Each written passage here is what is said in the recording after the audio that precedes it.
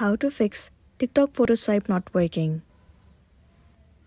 Well, one of the reasons might be your application is not up to date.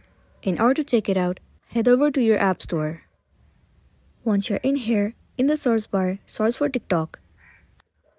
Move into this application. Right here, instead of open, if it shows the option of update, then your application is not up to date, and it might be one of the reasons that you are facing this issue. In this case, all you want to do is click on update and update your app to the latest version. Once your application is up to date, now the next thing you want to do is head over to the settings of your device.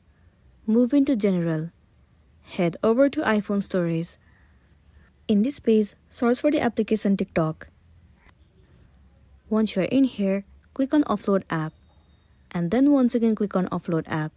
It means clearing the cache and the storage of the application. And clearing the cache and storage means clearing all the unwanted bugs. Well, it will make your application run smoothly, and it might also fix the issue that you have been facing. But if you are still facing the issue, then the next thing you want to do is uninstall the application and reinstall it again. Reinstalling the app will definitely fix it, and then you'll be good to go. So, that's all for today, and this is simply how you can fix TikTok photo swipe not working. Make sure to smash the like button and consider subscribing if you found this video helpful. And if you have any queries, you can drop it down in the comment section below. We'll see you in the next one.